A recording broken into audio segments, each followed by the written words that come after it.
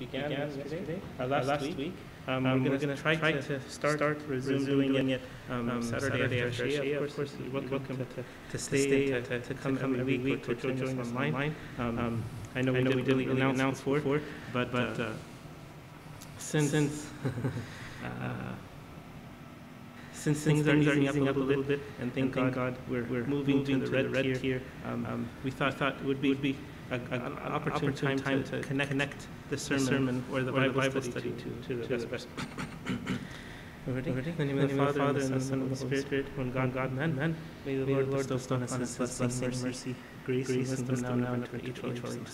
So, if this is your first time we're studying the book in the Scripture from the Old Testament, Song of Solomon, we did an introduction last week.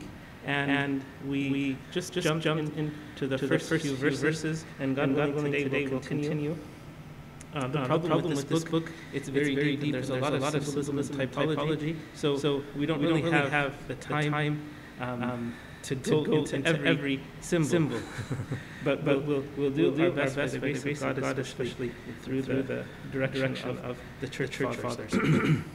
So as we were saying last time, the book has 8 chapters, and the main theme is our love, relationship, and commitment to our Savior, our Heavenly Bridegroom.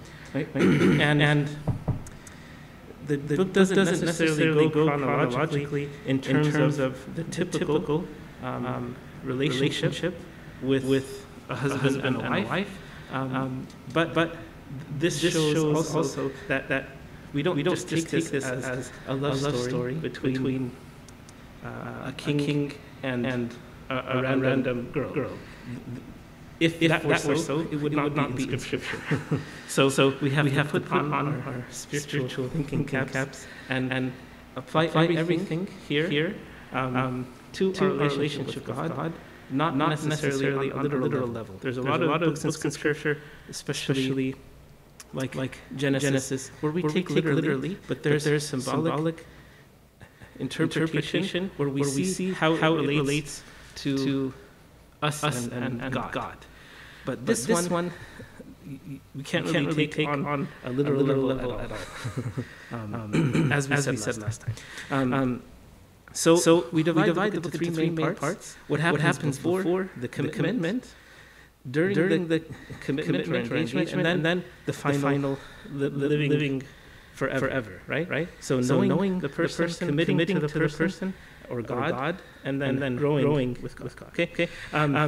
So again, we'll just continue chapter 1, and we'll focus on the verses 7 and 8, in which so it's hard at least here to mention who is speaking, but when you go in your Bibles, most of them have it's kind of like a play in which you see the title of the person speaking and then what they say. So there's a lot of back and forth, not only between the woman who represents the soul here, the church, and God, right, who is represented by the beloved, but there's also other characters, especially the daughters of Jerusalem, who come into play. Okay. But here we see the main conversation between or the first conversation between